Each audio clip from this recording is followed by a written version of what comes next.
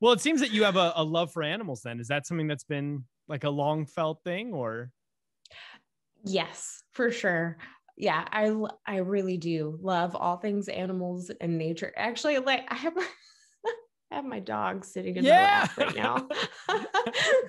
This Hey, is pup. Atlas. Atlas. What's up? Yeah, he's sleepy, but yeah, he was he just kind of like he came up to me and was like, hold me. And I was like, yeah, we'll do Yeah. that. That's what they do. I love it. What kind of dog is Atlas? Yeah. He's a Shih Tzu. Yeah, Aha. yeah, it's like a very incredible dog. Can highly recommend this breed. They're just super smart and actually really athletic and very good company. Yeah. I do say so myself. Yeah. I love smart dogs. It's just like awesome when you feel like you can Yeah, actually talk to them and they know what you're saying a little bit. it's true. Yeah, he looks you in the eyes like when you talk, and you're just like, you get me. I know Yeah. this. I feel it. Well, it's They're great a to have good pets. quarantine company. Exactly. I was about Yes. to say Yeah. it's great to have pets, especially now. So it's a great time to have that. Well, I mean, it's interesting because like when I first was introduced to you, it was a song about an animal in theory, right? Oh, great. Okay. So the first song I heard was Wolf Song. So I guess it's only Yes. fitting that we start the animal route. Right. I'm okay with that. I'm okay Yeah. with being associated with the animals. Yeah. So I understand that there's quite a story behind Wolf Song. And in Yeah. particular, I mean, I guess it really shows how truly how investigative you are with animals. So I'd love to hear, or maybe you could tell everybody else a little bit about that story. Sure. I was touring with my previous band, the Mulligan Brothers, in Colorado. We were doing like just a series of shows out there. And we ended up staying with this guy. We call him Uncle Bob. And on our day off, he takes us to a wolf sanctuary, which I had never been to a wolf sanctuary, so we have to take this really long winding road to get out there, and it's dusty in the mountains. And we get there and it's just miles and miles of property and all these incredible wolves that live there. They've been rescued from all kinds of different situations. And the team and like the faculty and volunteers, they're just amazing what they do with the property and the animals out there. But I actually took my violin because I thought we talked about it, and would the wolves really, maybe like to hear violin? That would be cool. So the owner was totally into it. He's on board. He's like, yeah, sometimes I sing and play my guitar for him. So he actually let us enter one of the enclosures. So we got like pretty close to like a couple of these wolves, and they're sleeping, and we're tiptoeing in and thinking, I wonder if this is a really horrible idea right now. But I start playing what I'm hoping is going to be some sort of like lulling the wolves into, I don't know, more deep sleep. But actually as they like woke up slowly, one by one, they start howling. And since it's like miles of property, all of a sudden you hear other wolves just all around sound like just start joining in. And it was completely just chilling, enchanting experience, because all of a sudden you're just in the middle of all of these wolves howling. And I'm like, oh my gosh. In that moment, you're like, this is a once in a lifetime like moment, So we hung out there, and I have tears in my eyes, and I'm playing the violin, and I'm thinking like, wow, it just felt like the wolves were talking with me and to my violin. And it just felt like this very connective sort of expression where so much is being said and released and communicated with zero words. It's just music, animal music. I thought this is awesome. So fast forward, when we returned back to Alabama, coming back to that moment when I was writing the lyrics for this song, that's that feeling that I just wanted. But in that state I was in, I was like, ah. So in the chorus they say, take me to West Cliff where the wolves sing their song. And that's where that birthed from, just snowballed into what is the wolf song. Unbelievable. That sounds like a epic experience. I'd have really been terrified to do that, but I think that's really cool that you went, all right, let's go inside because I was thinking to myself, they let you in the cage. Okay. All right. They let you in Right. there. But then you also decided to go in. I mean, it's right. I know. It's one of those moments when you look back, you go, was that very smart? We're just going to go with it. I love it. I love it. What a special experience. So yeah, Yeah. maybe you can tell us a little bit about the song itself. I mean, Wolf Song and how that sort of that palpable experience played into it. Yeah. So the lyrics come straight from a journal entry of mine because I write a ton. I think a lot of artists do this. You journal your ins and outs, ups and downs or whatever, and you kind of come back to that when you're writing lyrics for songs. And I had actually started the lyrics for this song actually in a couple of different like sections of my life, we'll say time periods. And the Wolf song kind of, it was just tied together with that experience. So it's not necessarily just about like touring in Colorado and being there, but just the sentiment of wanting to make that connection and that freedom and just being like completely understood without having to say anything in that like that expansive, just vast thing. So yeah, I think hopefully it captures that for some other people. I tried to incorporate the violin. I used the exact violin in the song, in the recording that I used when I visited the wolves. So you can hear that in a few places. And then just, yeah, trying to create that space for other people to have the feeling. I don't know if that answered the question or not. No, it perfectly did. So just working Awesome. backwards a little bit too. I mean, how would you describe yourself as an artist? That's a really great and super hard question because I feel, so many people say this, like, I don't know how to describe myself, but truly I'm a very large mix, and it's cool now that we get to play all these different things on our playlists, on our iPods and stuff. But, when you and I were kids growing up, like we had mixtapes and CDs, you listen to an album all the way through and then you hop to another. But I still think even back then I was doing the mixtape listening, where I'm like, a little bit of this, a little bit of that, like some heavy metal here, some classical music there, some Enya, Chris Thile, whatever. So it's influenced by a lot of different things. And when I set out to do it, I didn't have one specific genre in mind, but I'm told that it's kind of indie, Americana, folk, bluegrass, rock and roll, little bit of all kinds of things in there. Yeah. So yeah, a mix. No, I think that's so cool. I mean, it's also one of the reasons I ask it now. It's almost the cop-outs that I don't have to try to describe an artist, right? Because I feel like I'm only going to box you in somewhere anyway, too. But it's also because I do feel like we find ourselves in this new period, if you will, of like music in a lot of ways too, especially with the rise of streaming. I mean, it's been around for a while now, but streaming, especially through the pandemic, of course, is obviously latched on. So it has, for those that weren't on board, now they're pretty much all on board with this new, I guess you could consider it just like a random way of listening to music. Has that impacted the way that you write songs? Then when you write music, do you just sit down and just see what comes out? Or do you sit down with a feeling, or do you sit down and go, I want to try to make this kind of song? I mean, what's your process like for writing music? My process varies from time to time because sometimes I'll start with the lyrics and other times I'll start with the music. And of course, you want it to be from a place of the muse. Like we all want to sit down and just be like, oh, the muse on my shoulder, song.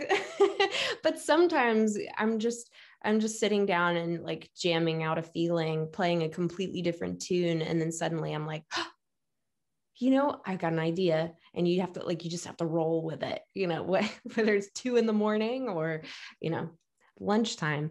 So I often use my phone. Like the recorder app is gold. you could just like pick that up. And I've been like dead asleep and dreamed a song and woke up and, like recorded on my phone, like la, la, la, la, la, and I'm like, oh, that's going to be so good. And in the morning I go back and listen to it. You're like, that's not all that great. But sometimes I do capture some really like meaningful to me ideas. So that lately I've been using that recorder app a whole lot. Yeah. So for a lot of your upcoming songs, is there anything, I mean, by the time this comes out, it'll actually already be out, because I understand Sure. you're gonna be releasing a lot more songs this week. Yes. But maybe you could tell some of maybe the stories that are involved in some of those songs, and some of the ways that those came to be. Sure. Well, there's a track on there called Lonely that I had started writing before the pandemic hit. I had like snippets of these lyrics that I wanted to express, we can be lonely in a crowded room. You can walk in somewhere and there's all these people around, but you still feel lonely. And then there's the, physical isolation where you're just obviously lonely, like wanting company, someone to talk to, like, and I had put these ideas together and sort of like singing some of the verse and a little bit of the chorus. And then when the pandemic hit, suddenly I actually just finished the whole song, in one session. I sat down and it just kind of like flooded. I was like, okay, this is totally this meaning. I'm feeling it. I've been talking to a lot of people who are feeling this, and I wanted to express it. It gives people, something to listen to and connect with. So when you hear it back, you can go, oh, I'm not alone. We, even if we are technically alone, like physically isolated. So that, that's one of the tunes that I'm excited to share with people, because talking with friends and family and even strangers over the internet, everybody's going through just a whole entire rethink about what is important to us and how we spend our time and how we can spend our time. So I'm excited for that one to come out. It's a wonderful topic, I think, just in general. But I think particularly now, like you mentioned, I mean, it's such a weird thing where I feel like we're in this technologically driven world, which in theory and in practice too, has connected us with more people in more ways than ever before. But yet at the end of the day, especially when you find yourself in like quarantine isolation and otherwise, a lot of people I think are struggling with these feelings, right? And regardless of whether you're struggling with it or not, it's a feeling that we've all had, right? We've all felt lonely at some point in time. So I think it's interesting that you explore that, particularly now. Yeah, I agree. I do. I agree. It's very, very interesting times for sure. Yeah. I hope we're getting out of it sometime soon. I know the positivity is here. I think people are feeling, maybe it's just springtime around here, but I think I'm starting to feel it a little bit on my end, a little bit more of the optimism. But yeah, certainly it has been a strange and difficult time. I'm feeling it. I'm looking for a sunrise. That's it. Yeah. You got to hold out hope always. So yes. what else? What other songs are there on the album? There's this is a spread of songs that I wrote just last year. Like I was, talking about lonely, but there's also a couple of songs on the album that I wrote when I was like, gosh, 15 years younger, like, over a decade ago. So I've been writing songs for a really long time, but I just haven't sat down and taken the time to make a solo album. I've done some EP projects here and there, released like 3 songs, 5 songs, but I haven't done the full length. So I'm really happy to give those songs wings because, they've just been sitting with me for so long. And I'm like, okay, go have your own life, go out there, be with people now. And it also gives me, excitement to move on to even writing more stuff for a second album. For sure. But one of those songs is Edward. It's next to the last track on the album. And I think that it's the oldest song on the record. So I'm pumped for that one to come out. It's It's kind of a story song. It's about someone specific. But bonus, if you get the physical copy of the album and you read the lyrics, it has like a secret clue as to who the song is actually about. So anyway, there's that. Ooh, interesting. I love it. Intrigue. Yeah.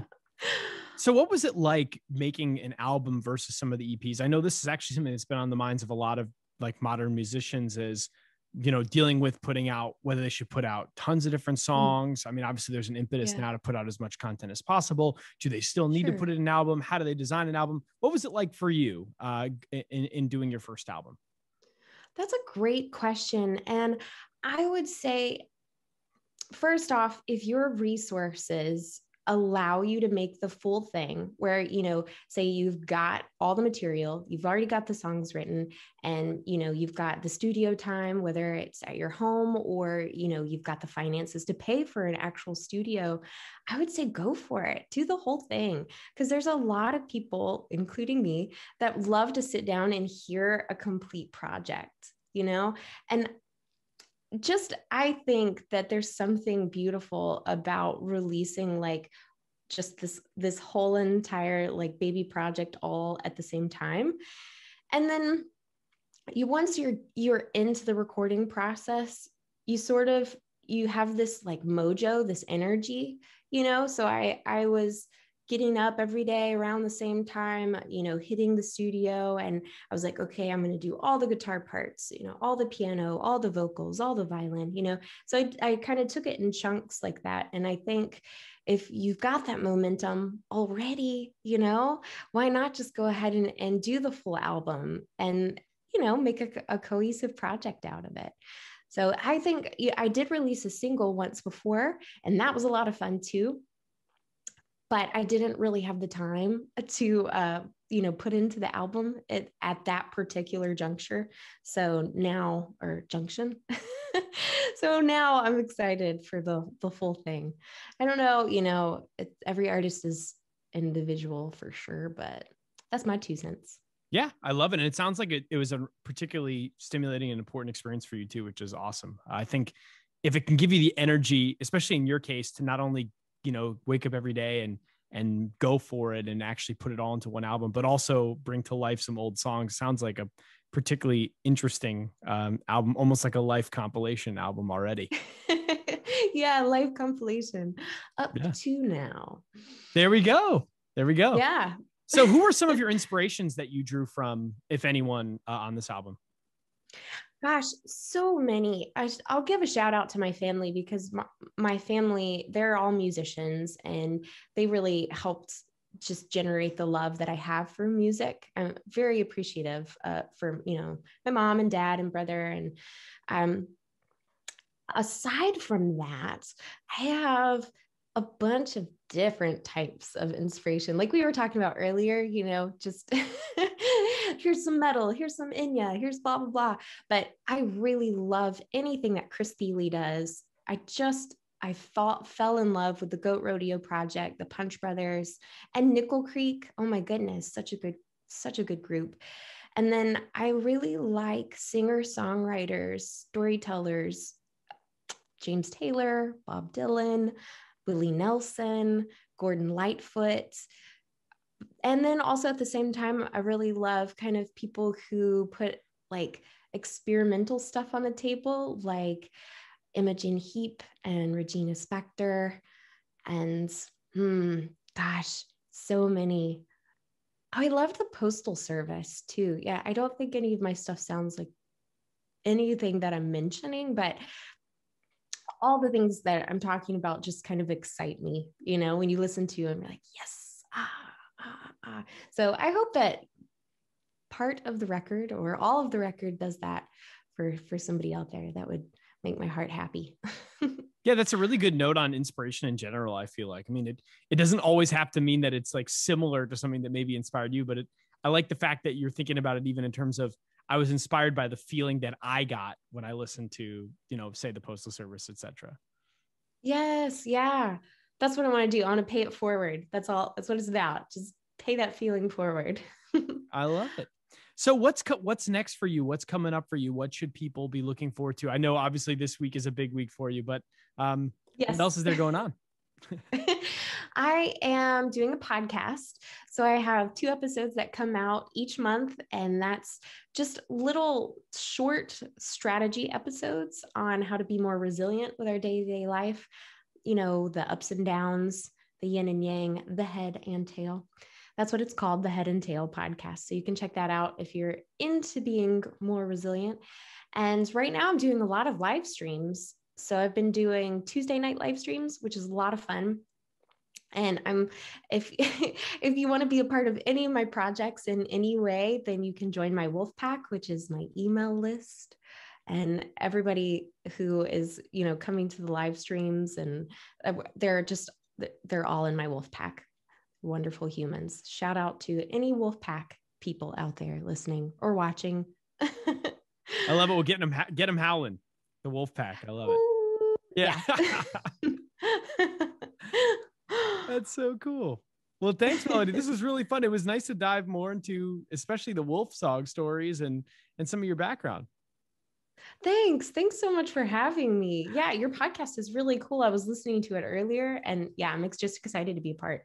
Oh, thanks for taking your time. Yeah, of course. No, it's really it's been really fun. I mean, for me, it's just cool to draw inspiration from artists, right? Like I love what an interest. I mean, I find your story to be such an interesting one. And it's just fascinating to hear it.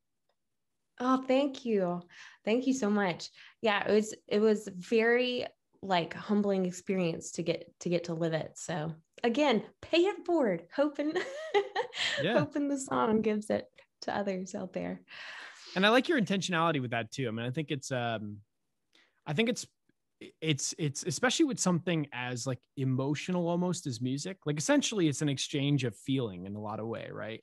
And so for you to think about it in that sense of like, okay, I want to pay these feelings forward or these experiences forward, I think it's particularly just a particularly cool way of thinking about your music as sort of like a gift to other people in sharing these feelings and emotions and stories with others. Oh, that would make me so happy to know that it is pass forward. That's really honestly what I want to do with everything that I'm engaging in with like the podcast and the music, to just pay it forward and spread more light and more love, hopefully. Yeah, we could all use as much of that as we can get. Yes. yes. Well, cool. And I wanted to ask you while I have you too, when would you like this to kind of come out? We have as far as the schedule goes, I was going to slot you in sometime in, actually, it's like mid-April. Like it looks like April 19th range. Is that okay? Cool. Or would you prefer another time? Is there like a better date or something else? I always like to try to ask because I can move some things around too. Oh, you're amazing. Thank you so much. I think, gosh, I'll totally leave that up to you. Cause I think I'll just trust your judgment and whatever you've got slotted in there. And, I don't know, Krista might have an opinion, but I'm cool. Yeah. I asked her too, but I wanted to make sure I asked you as well. Oh, you're awesome. Yeah, no, that's great. Thank you so much. I'm just excited to be a part of the show for sure. Yeah, no, when I heard about you, I thought it was fascinating. I grew up playing violin myself, and I always thought of it as, it's interesting. Like, I haven't played in forever. Unfortunately, my violin actually broke. I had a really old one, and I took it out and I was trying to play it. Like, this was like 5 years ago. And it just fell apart in my hands. It was almost like comical. Oh my God. I think it was just actually, so it's still all workable, but I think it was actually such an old violin that the glue, and probably it had gotten a little bit too hot or something in the storage unit that it was in, because I hadn't played it that long. But the glue, so it's still all fine, because it's all good. Like, obviously the bridge came off, as did so it kind of disconnected from the body, and the whole part sort of fell off, and I'm holding it and it just went, and I caught it all. So I still have it all, but I haven't repaired it yet. But I just love the violin. I've always loved it. I think it's beautiful. Although I always say it's the worst instrument to learn, especially for other people in your house. But once you've mastered it, everybody loves it, right? It's such a touching, beautiful instrument. So yeah, it's true. It's true. Yeah, it can be a sharp learning curve there. Yeah. I'm glad you kept all the pieces though, because that could actually, it might be like worth something to pass down and everything, keep in your family. Like that's cool. Yeah. No, I definitely Yeah. have to. I still have actually. I'm glad we talked about it because I need to salvage that thing. Yeah. I still have it. I just haven't gotten it repaired. I'm sure I could get it repaired and make it worth something. And honestly, I'd just like to pick it up and play it again. Although it's always so sad, like how bad you are if you've taken that much time off. But we'll see. I can still read the notes and stuff. So that's right. Just crank up some really loud music while you're playing along with it. Yeah. Yeah. But I really credit, at least for me, I credit violin as actually sort of helping me not be nervous in front of people, particularly to do something stupid. Because I don't know how it was for you, but when I grew up playing violin, my teacher, first of all, was a hard ass. But second of all, once, it was twice a year, I think it was, I had to perform in front of a congregation of all of her students and all of her students' parents. So she put on these like live concerts, and I was not that good. Like I really was, I should not have been performing for anybody. And yet I had to get up there like everybody else. Like, and I started at 5. So like 5-year-old me's up there, like trying to play the violin in front of all these people. And it just taught me, like, it was the worst thing I ever had to do, but it really did make me not as nervous, especially in public settings. Cause once you've gone through that embarrassment, you can do it. Oh yeah. Oh my God. I love this story. I love that the violin has this connection to like this positive, amazing thing in your life. Like, cause you're like out here putting content for the world, and like you're making a world stage. Like that's amazing. Yeah. It's so weird. Like it's so weird to think about too. Like, but the violin was really like an important instrument. I mean, I also just think it's quite a unique one. It's also one that I think is just kind of like slept on these days, cause it's not as like cool, maybe. And certainly I wish that I had taken it even more seriously than I did as a kid. Cause for me, it was kind of a weird relationship with it where I really enjoyed doing it. But then like I went through a period where I was like, I don't really want to do this. It's not that cool. And I picked up guitar instead, like a lot of people I think do. And I was like, I like the guitar too, but it was just kind of like this weird thing where I like battled with the instrument, but it still is one of my favorites, just as like it goes back. You've got roots, you've got connections. And I think cool. Again, like, I think it's such an emotional instrument, like what you showed with the Wolf Song as well, or the inspiration to the Wolf Song. It's like, it has that kind of power. I think very few instruments have that kind of power. That's cool. That's so cool. I love it. I was reading an article that said the cello is the closest thing to the human voice, and then the violin is second because of the way, like, you can slide. Yeah, I always thought the violin would be number one. That's interesting. Yeah. So cello's number one. Yeah. I guess because it goes deeper. Only because of the range. Yeah, only because of the because our voices don't go quite as high as yeah. Yeah. But yeah, I guess the violin, cello, viola, that whole family, that's the closest thing to the human voice, which is it's pretty cool. It makes it, because it also helped me a lot in singing, because like later down the line, I was never like a trained vocalist, but when I learned violin, I almost became one because I didn't realize it. But I don't know how it was for you either, but I did Suzuki method, which was every time you played something, it was like you're basically learning how it sounds, and then often even singing it back and then trying to play it. Right. So it was a very non-technical way of approaching music theory, and it actually trained me as a vocalist as well.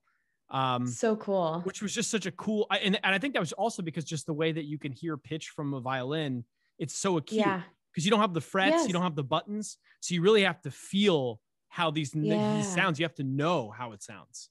You can't just trust that it's going to be right. Right. Oh, it's so true. Yeah. Nailed it. Exactly. So I think a lot of violinists like you have like have almost sharper, like more acute listening, especially in the range of the violin, but it adds to the acuity with which you actually listen to music, especially melodically, I think. So cool. So cool. I love it.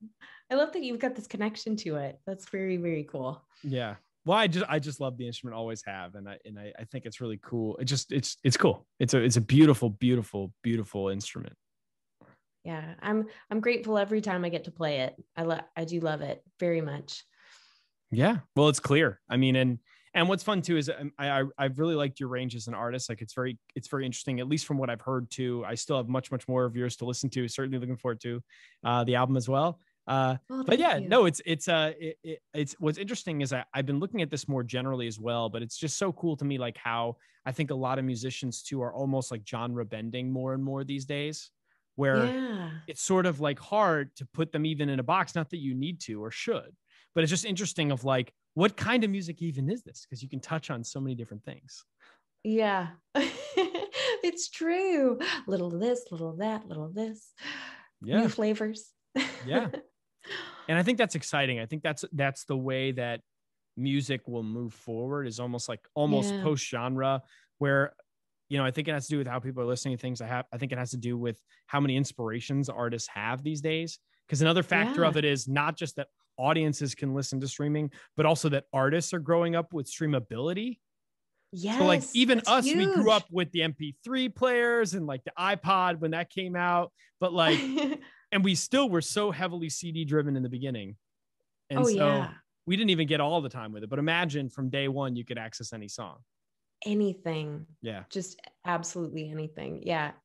It's incredible. Totally Yeah. incredible. And then you add that on top of the fact that it's like almost more democratized to have your music out there. Like when you have like SoundClouds and you have Yeah. Bandcamp, people can experiment in ways that are just like crazy. I Oh, think, for which is, so sure. we're seeing all the impacts of that. It's going to be fascinating to see what Yeah. happens. Oh yeah. I mean, just God, like 50 years ago, like a 14-year-old kid isn't, able to get their music heard globally from their basement where, but now it's, you record something 5 minutes later, it's viral, whatever. It's Yeah. amazing. And I love the feeling that virality, it's whether or not it's 100% true is always negotiable or arguable, but I feel like virality at least feels like authentic because it feels like it's just sort of happened to this random person. Cool.